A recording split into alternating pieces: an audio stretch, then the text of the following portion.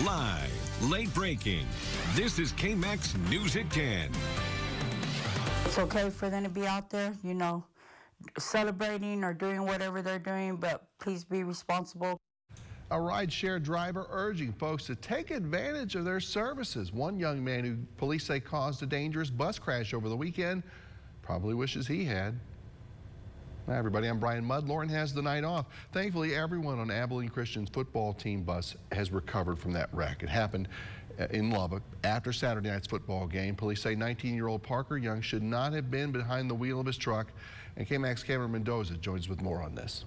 Yeah, good evening, Brian. It was a close call Saturday night that could have ended a lot worse. Rideshare drivers are pleading with those who are wanting to celebrate after games to just plan accordingly to avoid hard lessons like these. Thank y'all. Appreciate it. Thank y'all. Just minutes after head coach Keith Patterson stepped away from the mic at his post-game presser Saturday night here in Lubbock.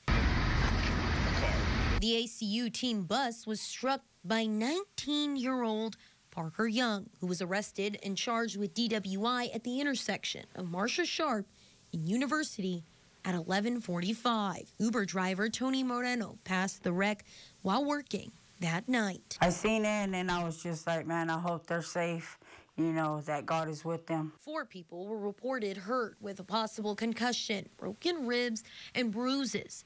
They were treated at UMC and returned back to Abilene, expressing their gratitude Monday through social media.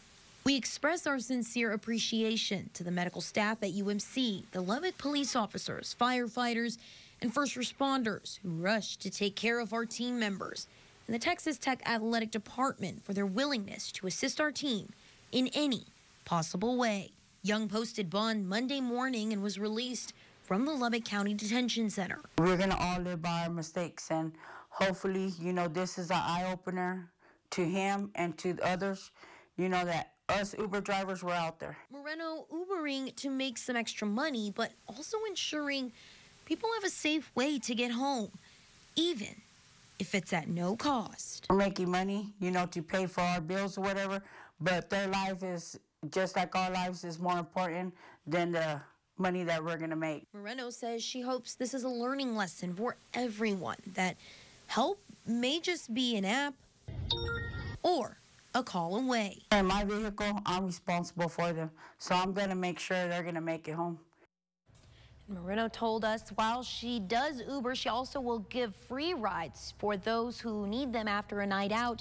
If you reach out to her via Facebook at Tony Moreno, she says she'd be happy to help those who need a safe ride home.